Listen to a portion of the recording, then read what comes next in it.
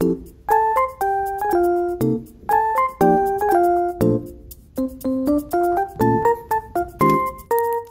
everyone, my name is Carmen and welcome to a new slime review video. Today I'll be giving a 100% honest review on these Play-Doh slime kits that I purchased from Target.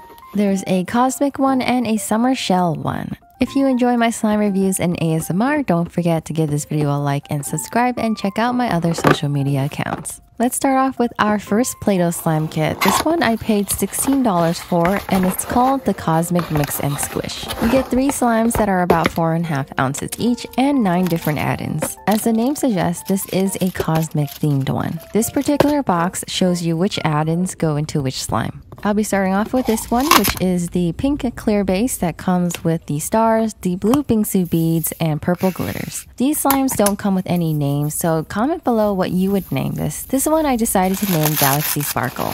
The bingsu and glitters are pretty normal and standard in the slime industry, but these stars are very unique add-ins. They are kind of hard, but not as hard as plastic and have a soft feel to it and kind of remind me of silicone. These ones also come in a bright pink and gray, and mixing in the slime was super satisfying. It is very crunchy and I love seeing all the colors throughout it.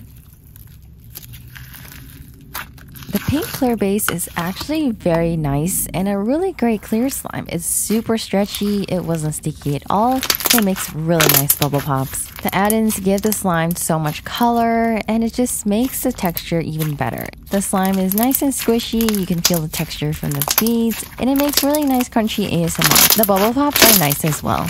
Overall, it's a great unscented crunchy slime. I love the colors, but there is some minor fallout. The little stars will fall out while I'm stretching it.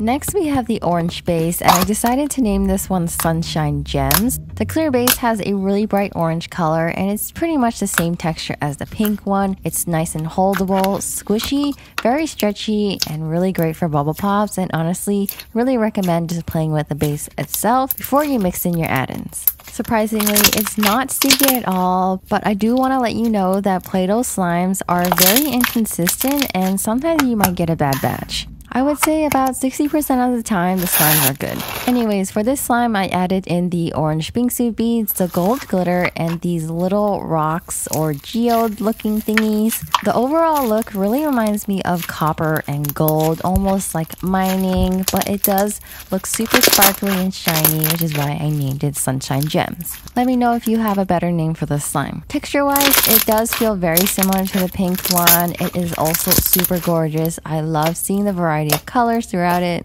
Overall, it's another great unscented crunchy slime that is really great for ASMR and bubble pops. This one also has a bit of fallout, but not as much since those little geodes aren't as big as the stars.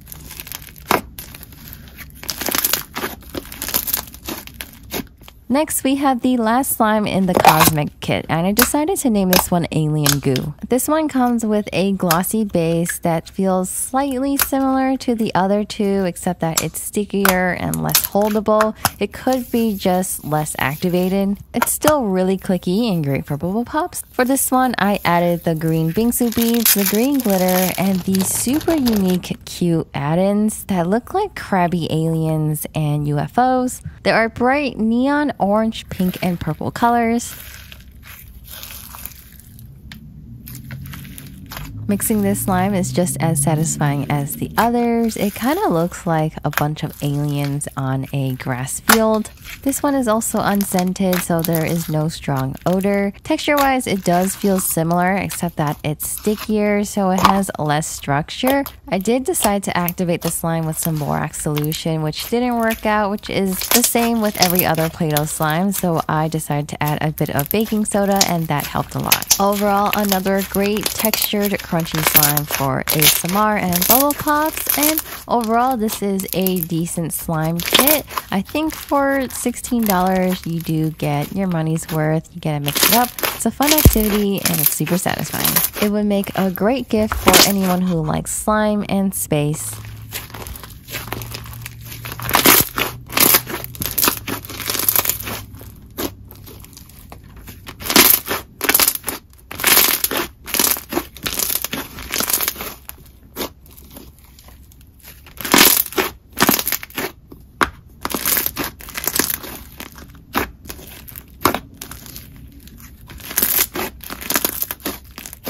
Next, we have the other slime kit I'll be reviewing, and this one is called Summer and Shells Mixing. I paid $1 more for this one, so it's $16.99. As the name suggests, it's more of a summer shell, beach-themed kind of kit. This one comes with 6 different slimes in different sizes and 5 different add-ins. The box does say 7 add-ins, but they're trying to count the other colors, so I'm just going to say 5.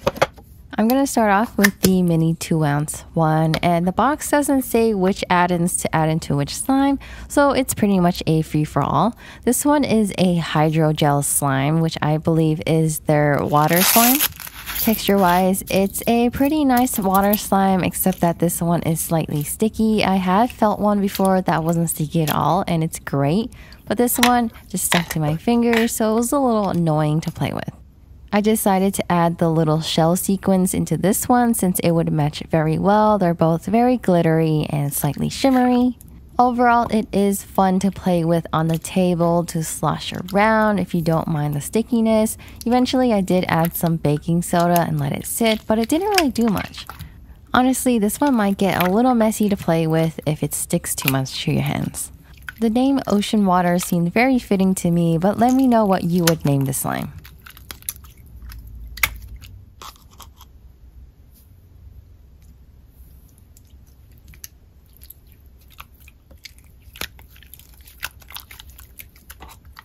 Next, we have the 2 other mini slimes. We have a bright pink and light blue one, which are called Crystal Crunch, which is their bingsu bead slime.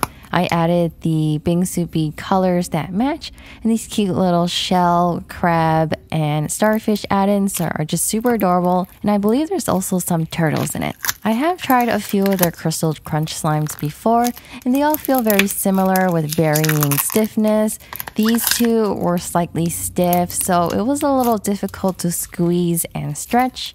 They definitely require extra strength, and they were a little tough and difficult to play with. Not very enjoyable since they're kind of tiring for my fingers and hands. Besides that, the overall slime is super cute. I did like mixing it. It reminds me of cotton candy. And the slime is really great for bubbles and crunchy ASMR. Like the other slimes, those tiny add-ins do fall out once in a while, so keep that in mind. I thought the name Seashell Crunch would really match this slime since it's super crunchy and has a lot of seashell add-ins in it.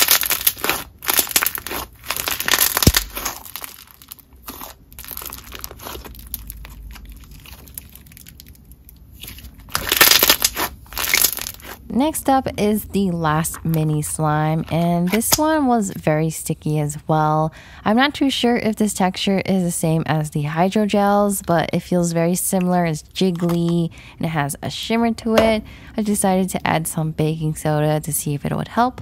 It didn't really help, so I did decide to mix it into another slime later. So I just thought I would name this slime Stickyyy.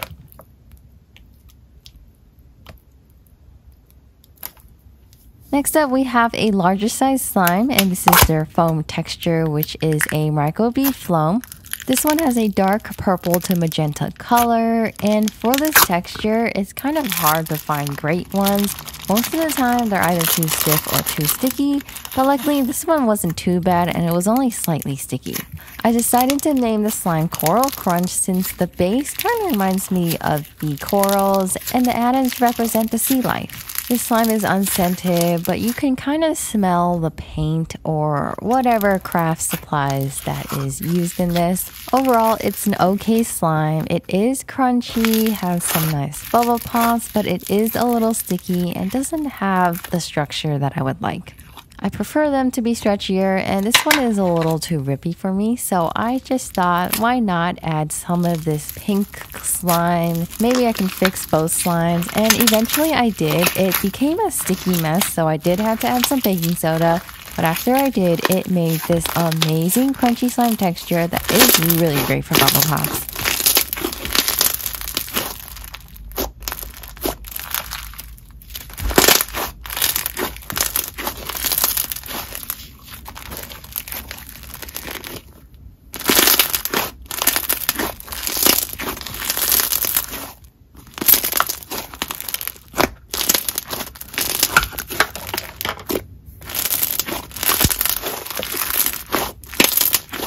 Lastly, we have this teal colored cloud slime, which is technically not a cloud slime texture. It's more of a thick clay slime texture. I really love the teal color. This one I decided to add in all the add-ins. So we have the bingsu beads and the seashell and little ball add-ins, which I believe are supposed to be pearls. Since this one just has a variety of things and colors, I decided to name it Marine Mix.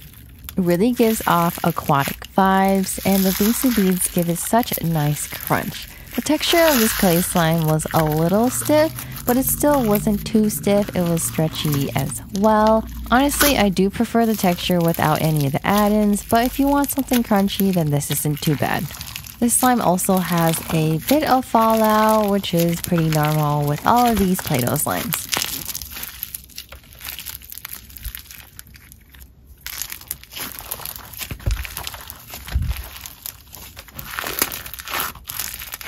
Since this slime was a little too stiff for me, I decided to add in this hydrogel slime, and I hope it would make it better. At first, it made a really sticky mess, just like the pink version. It was too sticky, but after I added in some baking soda and activated it, it turned into this really nice creamy clay slime with some bingsu beads in it. So there's some nice crunch and bubble pops, and it became really stretchy and inflatable.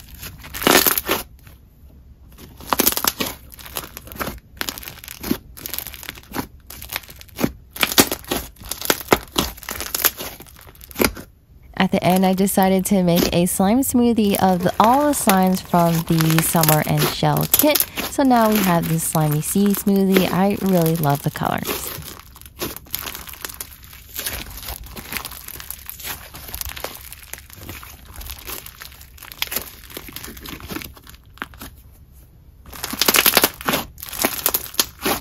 Overall, these slime kits are a decent purchase as long as you get a pretty good batch. Sometimes they're salvageable, and it's really fun to mix in the add-ins, and definitely a great gift for people who love the theme and slime. Anyways, that is all for this slime review video. I really hope you enjoyed. Thank you so much for watching, and I will see you in the next one. Bye!